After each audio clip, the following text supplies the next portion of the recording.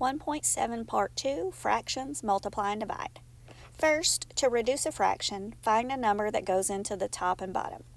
12 over 40 equals 3 over 10 because 4 goes into both 12 and 40. 4 goes into 12 3 times. 4 goes into 40 10 times. Okay, this is also called simplifying a fraction.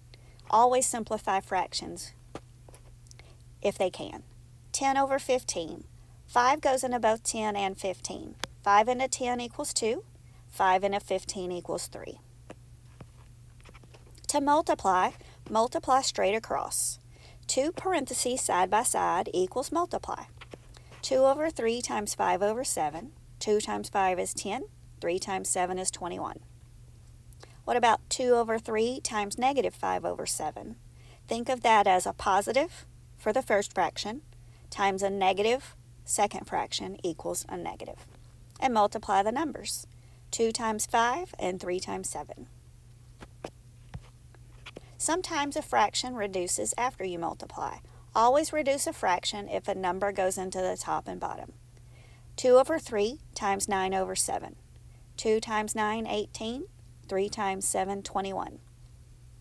3 goes into 18 6 times. 3 goes into 21 7 times. You can also use cross multiplication when something goes into top and bottom. 2 over 3 times 9 over 7. Okay, this is the same problem. Notice there's a 3 on bottom and a 9 on top. 3 can go into 9. 3 can also go into 3. So we're going to cross multiply. 3 goes into 9 3 times. So cross out the 9 and change it to 3. On bottom, 3 goes into 3 one time. Cross out the 3 and change it to a 1. Multiply what you have. 2 times 3 equals 6. 1 times 7 equals 7. This is the same problem as the last slide, and you'll notice we got the same answer. Okay, you get the same answer whether you multiply and then reduce, or if you cross multiply. Same thing, same answer. To multiply by a whole number, put the whole number over 1 because 5 over 1 equals 5. So 3 over 4 times 5 is 3 over 4 times 5 over 1.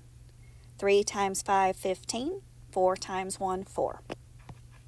To divide, use the memory tool, KFC, which stands for keep the first fraction, flip the second fraction, change to multiplication. Okay. Sometimes people say something else, but let's say change to multiplication so we know we're multiplying after we flip it. So 1 over 3 divided by 2 over 5. We're dividing, so we're going to keep the first fraction. Flip the second one. So 2 over 5 flips to 5 over 2. And then multiply straight across. 1 times 5, 5. 3 times 2, 6. What about negative 3 over 2 divided by 2 over 3? First thing, don't cross out the 3's. Don't cross out the 2's because we're not multiplying here. Okay? We're dividing, which means keep the first fraction the same. Flip the second one. So 2 over 3 flips to 3 over 2. A negative times a positive equals a negative. 3 times 3 on top is 9. On bottom, 2 times 2 is 4. Negative 5 over 2 divided by negative 3 over 4. So we're dividing. The first fraction stays the same. The second fraction flips. So 3 over 4 changes to 4 over 3. The signs don't change. The signs of the number, the negative, that doesn't change. So multiply. A negative times a negative equals a positive. On top, 5 times 4 equals 20. 2 times 3 equals 6.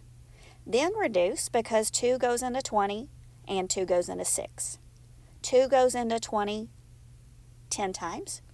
2 goes into 6 3 times. Always reduce a fraction if a number goes into the top and the same number goes into the bottom. That's the end.